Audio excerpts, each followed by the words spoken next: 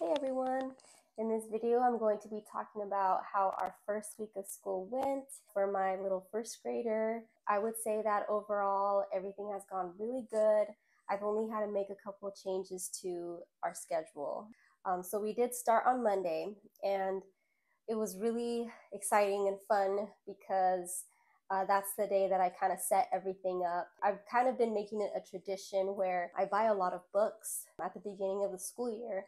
And so I'll just set it up on a table for him. So there's a lot of picture books and chapter books. I actually have a Amazon haul where I listed all the books. And so if you haven't seen that, I'll put the cards here if you want to watch that.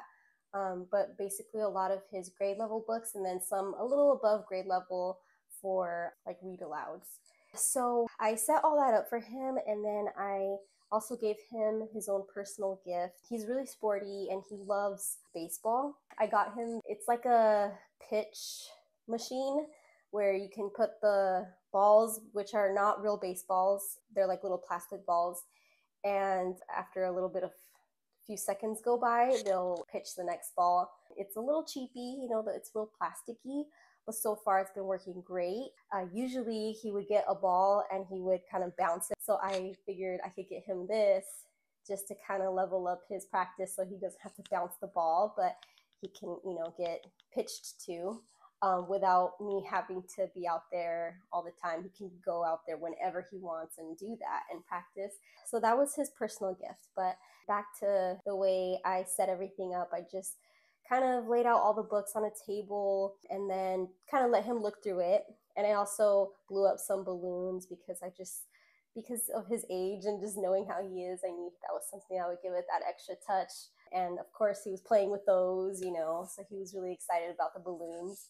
Then I was really excited about what I purchased as well was a Yoto player. If you don't know what that is, it's also in the Amazon haul video, but it's like this like a little box speaker. It's a speaker and you put cards in it. You have to purchase the individual cards. Sometimes there's like a set where it could be like educational, like in my case I got one about planets, I got one about the solar system, I got one about inventors. It can also be novels and chapter books, a series, which I also got him. So that was a huge hit, you guys.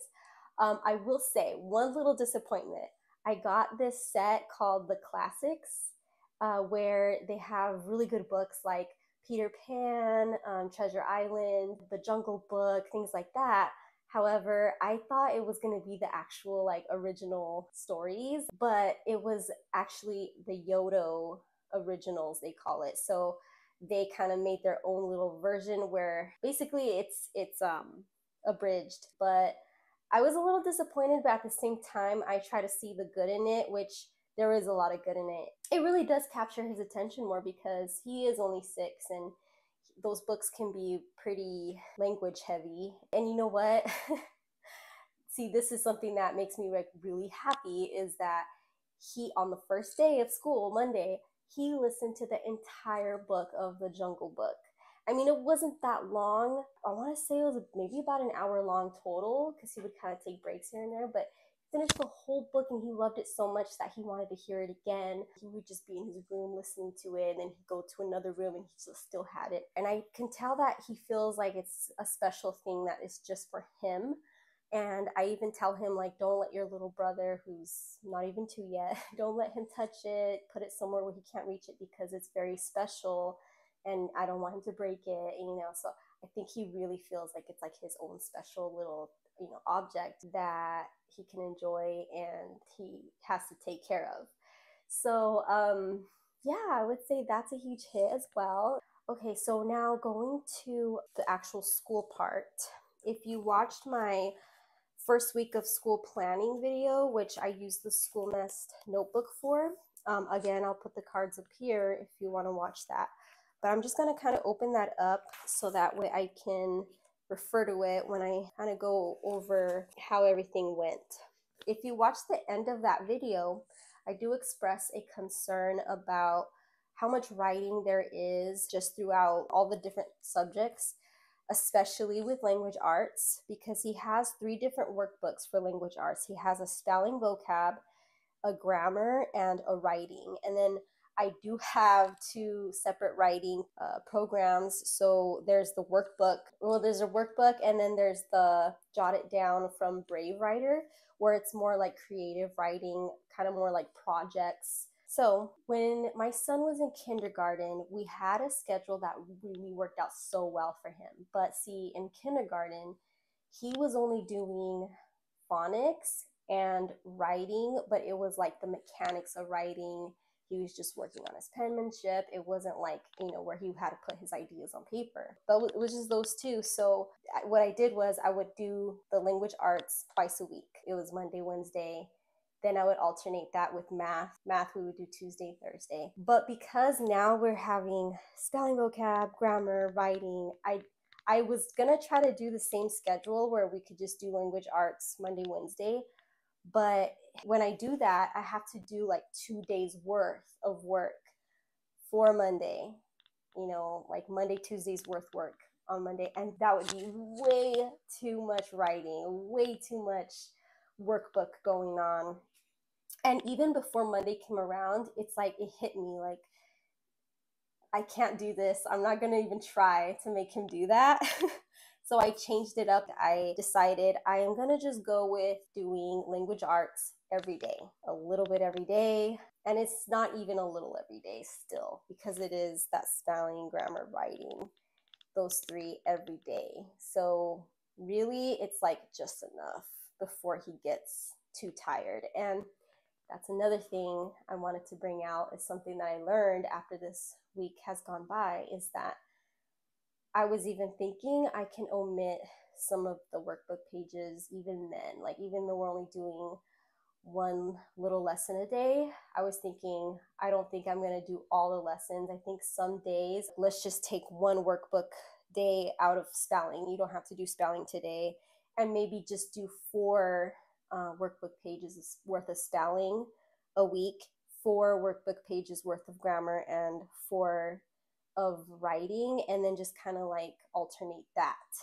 I hope that didn't sound confusing. Maybe if I put it on paper, it'll sound a little more clear, but basically, I just want him to do a little less than what he's doing right now. I think that will make it so that he's not getting burnt out with all the workbook and writing and thinking.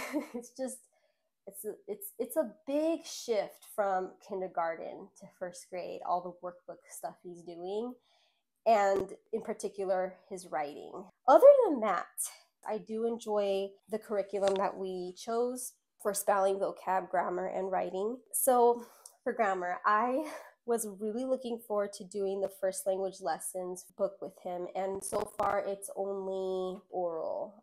There's no writing involved, and so I was really excited about that. And I was like, okay. And then there's some memory work and some poems in there, which I was thinking I'm not gonna make him memorize it, but we could still go over the poems. It's something still enjoyable to do, is reading a poem. And surprisingly, I'm not loving it as much as I thought I would. And when I say that, I mean because based on the feedback that I'm getting from my son, he doesn't seem to be loving it as much because there's a lot of repetition. So for example, in the first few lessons, we repeat the definition of a noun to him like a few times, and then we try to have him say it.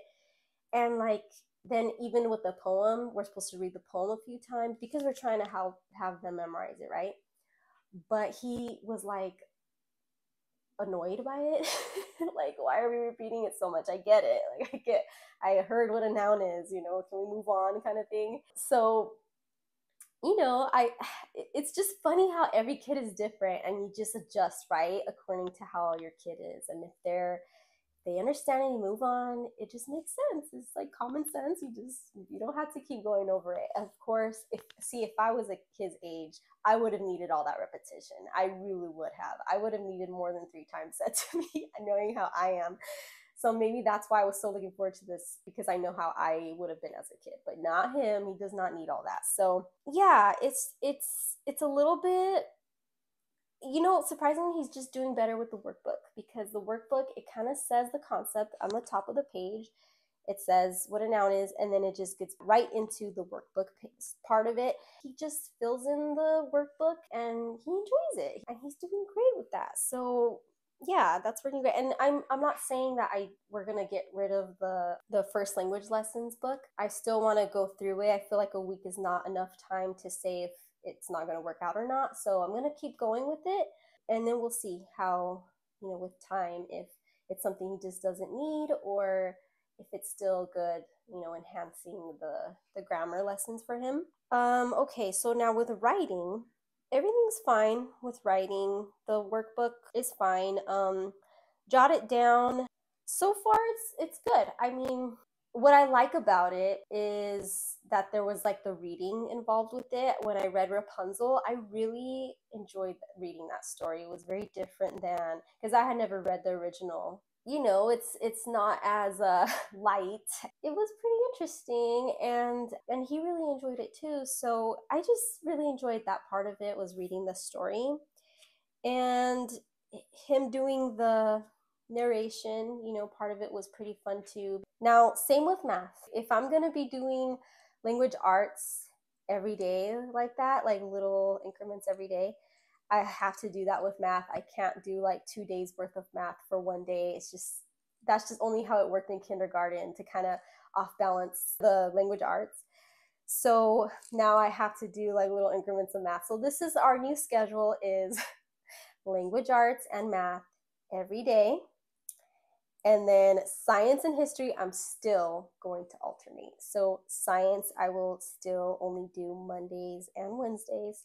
History, I'll only do Tuesdays and Thursdays. I just feel like it's better when you kind of break it up like that, so that he's not doing all the subjects every day and it's just too much. So now, if you watched my video on planning the first week, I had mentioned in the video that I felt a little overwhelmed with the science because there was just so many things. There was like a big old list of things you can do for science. And I was like, I hope that it's not too much for him. And it's just funny how like we think something's going to be a certain way and then it ends up being different. But anyways, science was so enjoyable. It wasn't too much because I felt like, this is how it felt. It felt like a buffet. It was like when you go out to a buffet and you see all this delicious food in front of you, and you get to decide, like, what do you want? If you don't like this certain type of food over here, it's okay. There's plenty of others to choose from. And that's how it felt with the science. So with this science curriculum, there's 3 main parts. There's the reading, there's the hands-on, whether it's a demonstration or a project, and then there's the writing. Those 3. And so I try to just pick at least one thing from each of those categories. And it worked out. I didn't have to do the whole reading list. I don't have to do all the activities or games or whatever, but it's all there for you. So if something stands out to you, you're like, oh, that seems really fun, or that seems like something my child will enjoy. Let's do that one. And it was just so nice to have all those options. They even like give you YouTube videos that you can watch. And this is just from the first week, guys. I haven't even like looked at the other weeks, but just for the first week so far, it was just so enjoyable. I just really enjoyed it, you guys. Obviously I'm so enthusiastic about it. So I very much recommend that curriculum for science. Let's see. History. Whew. The enthusiasm is just, it keeps coming. Okay, so history, I love it so much so far because it was only the introduction, you guys. So there wasn't much to it, but I could just tell it's gonna be so good.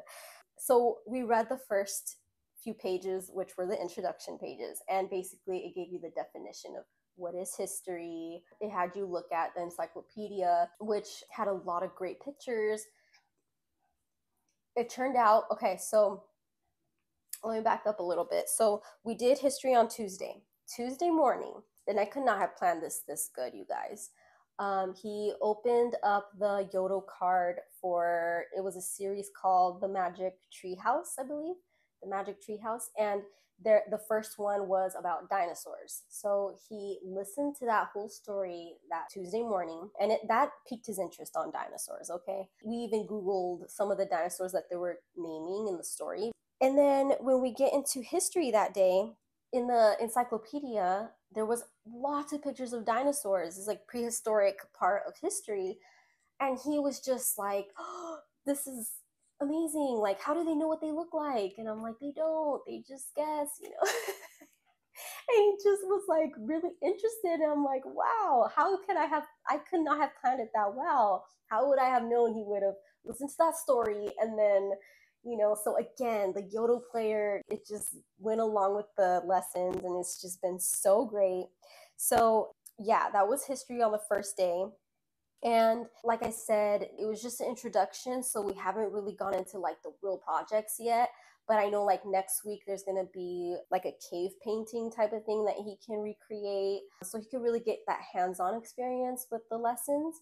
And then there's also gonna be a map that he'll fill out the continents for, which I'm excited for. Oh, and so this is what I was gonna get to. Just the first introduction part of the Spine, the History Quest book, the writing is so good, you guys. Whoever wrote it, it's like it got me excited. Like I want to learn about history now. The way it was written, like you can travel. Oh, that's what I loved about it. It said you can travel anywhere in the world and learn about, what people eat and learn about how people live. And they said you can do that with history. You can travel anywhere in history. And I was like, oh my gosh, I want to do that. It was so good. The writing was amazing and it was simple. The writing was like talking to an elementary student. It was not going above anyone's head. It was simple for him to understand, and it was just really good and getting us excited for learning history.